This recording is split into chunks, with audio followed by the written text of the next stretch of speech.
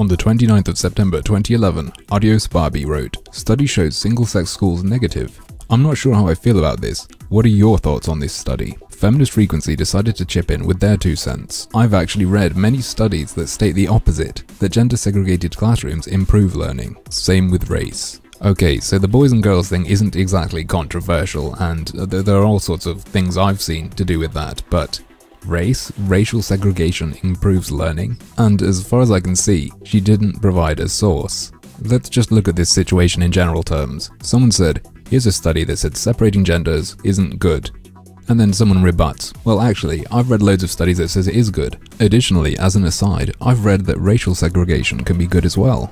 Sorry, how do you not realize how controversial that is? I think we really need to see a source on this. If that isn't the case, if these studies don't exist, that means Feminist Frequency just wished that was the case. It's already kind of sketchy to respond to someone asking about studies on sexual segregation to say, actually, I've read loads that say it's good. By the way, they also say that racial segregation is good. But if these studies don't exist, that is even more damning. It's a good thing Feminist Frequency aren't notorious for being unable to provide reliable sources. But, as usual, that's just another one of my harmful opinions.